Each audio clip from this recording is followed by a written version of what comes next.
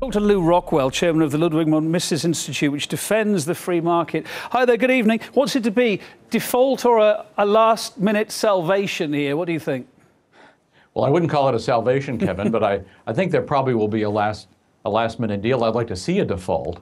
It's the only way we're ever going to get a balanced budget that forces the government to live on its income and stop borrowing. It's far too much borrowing by the American government. Really, everybody in American society is too much in debt. We need less debt. And if we want less debt, the only way we'll ever get these birds to do it in Washington is just, don't raise the debt ceiling. Well, I'm sure many people agree with you, but the knock-on implications would be horrendous, wouldn't they, for not only America, the rest of the world too, if that happened? No, it'd be wonderful. The idea that the whole world is sustained by growing American debt, that there has to be more and more borrowing in order to, make everybody prosperous. It doesn't work, by the way. Unemployment rates are at horrific rates all over the Western world. None of us feel comfortable economically. We're all worried about the future.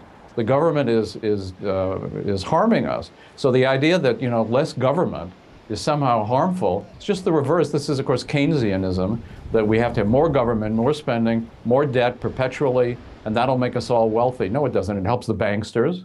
It helps the government. Helps the military-industrial complex and all the big companies associated with the government. It hurts regular people.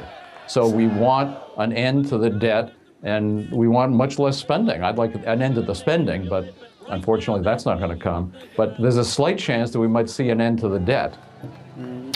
Come 48 hours, if there is no agreement, central banks are making contingency plans around the world to try and shore themselves up. Could they actually protect against the worst of the fallout here if it does happen? Well, first of all, the government does a huge amount of spending that's so-called off budget. It's not part of the budget, so it's not affected, not affected by a lot of these alleged restrictions. That goes on, and of course, why do they need to tax anybody? Why do they need to borrow the money? Why doesn't Ben Bernanke just print it all?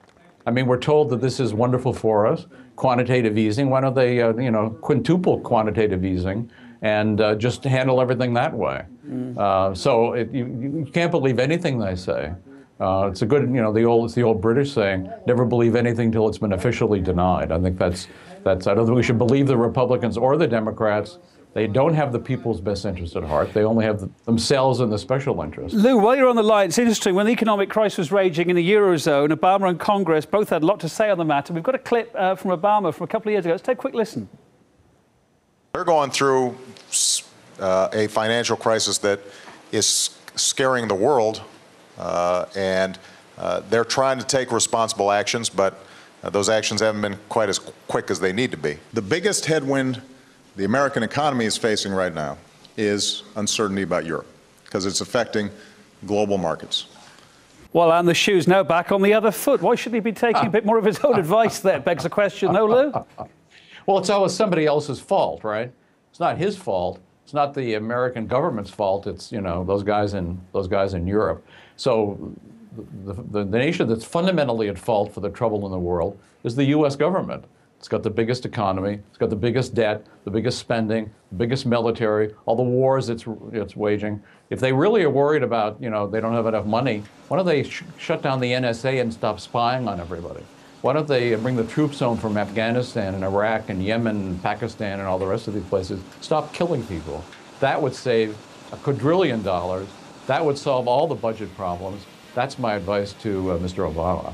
I'm sure there's a lot of people out there would say what you're saying makes perfect sense there. Lew Rockwell, thank you for your time, chairman of the Ludwig von Mises Institute. Appreciate it. Thank you, Kevin.